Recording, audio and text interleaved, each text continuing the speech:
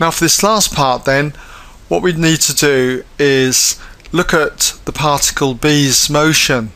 We know that it started at rest and it accelerated upwards at 1.4 meters per second. We got that from the last part of the question. And after half a second, it's going to be up to, say, a point up here somewhere. Okay, we'll just mark it in there. We'll say that this is when t equals 0.5 of a second. Alright?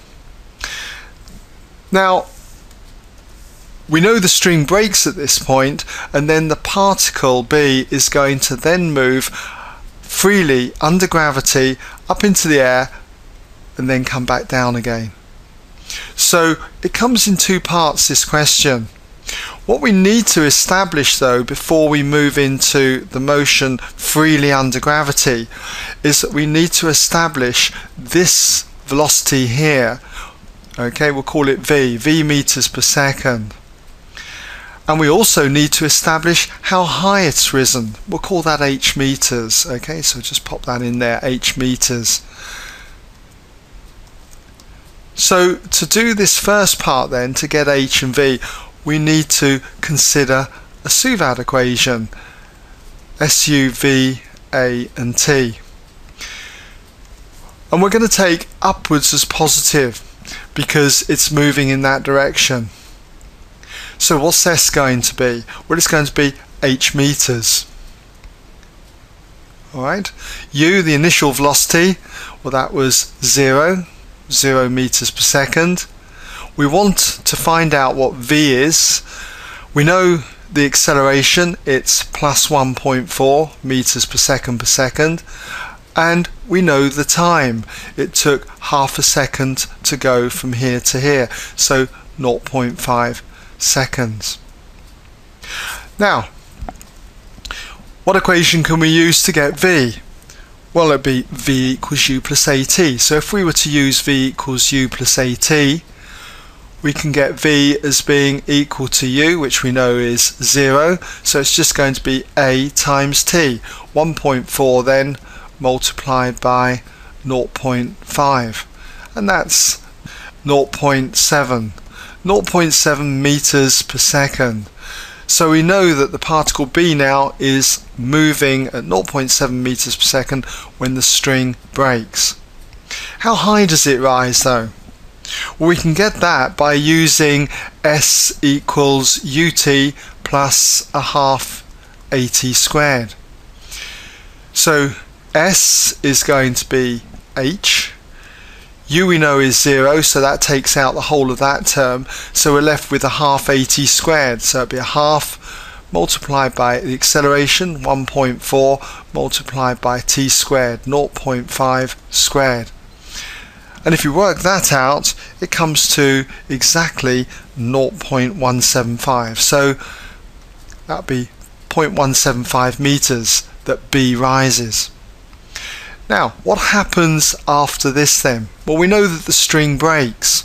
So the particle B is going to just rise into the air a certain distance, stop for a moment, and then it's going to come all the way back down again to hit the ground.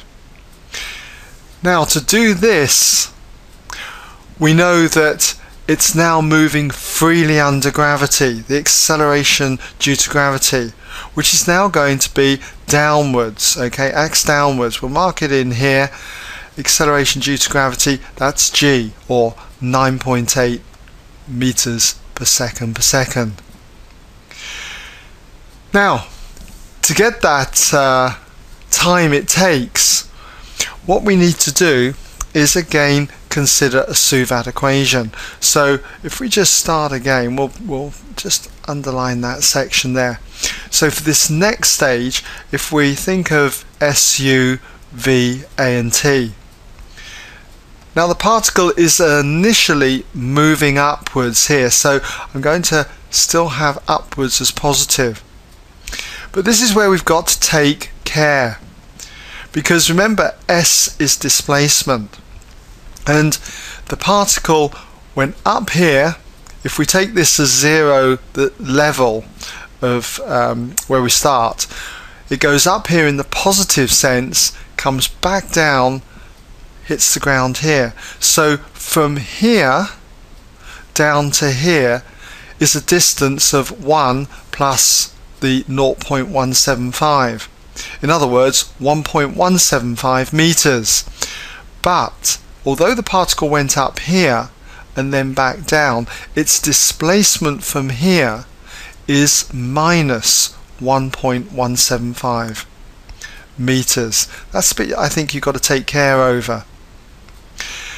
Now, we know U is the V value here, which we said earlier was 0.7 meters per second. That's going upwards in the positive sense. V, well, we're not interested in the final velocity down here, but we do know that the acceleration is minus 9.8, okay? Even though it goes up and then back down, it's 9.8 in the opposite sense to this, so the acceleration is minus 9.8 meters per second. And t is what we're trying to find. So what equation would we use for something like this? Well, again, it's got to be s equals ut plus a half at squared. So s is going to be the minus 1.175.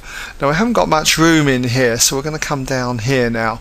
We'll just say that minus 1.175 for s equals ut, so we've got u, which is 0.7 multiplied by t, and then we've got plus a half times the acceleration, which is minus 9.8, and that's multiplied by t squared.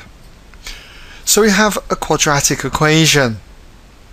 Not a nice one, I must admit, but we need to rearrange this. This is half of minus 9.8 is minus 4.9 t squared. So if I was to rearrange this, we would therefore have 4.9 t squared if I added that to both sides.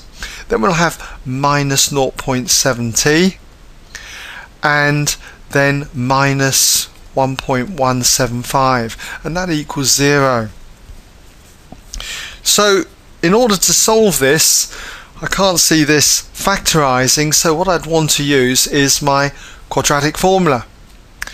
Remember that if you've got a quadratic equation of the form a t squared plus bt minus, oh, I shouldn't say minus, plus c equals 0, then t equals minus b plus or minus square root of b squared minus 4ac all divided by 2a. The quadratic formula, normally it's in x, but I've had to change it to t.